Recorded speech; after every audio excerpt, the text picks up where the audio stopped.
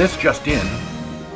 Missing gill covers are actually a symptom of a nutritional deficiency in young fish. Sources say feeding the fish a little bit better as they try to grow so rapidly is the solution to that problem.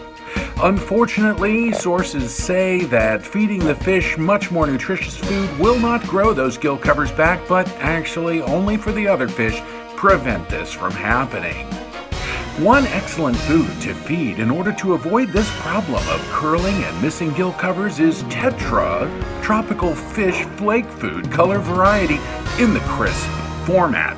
The crisps afford you a nice round flake that doesn't break up in the package and is excellent nutrition for rapidly growing fish. Thanks for your attention and thanks for tuning in.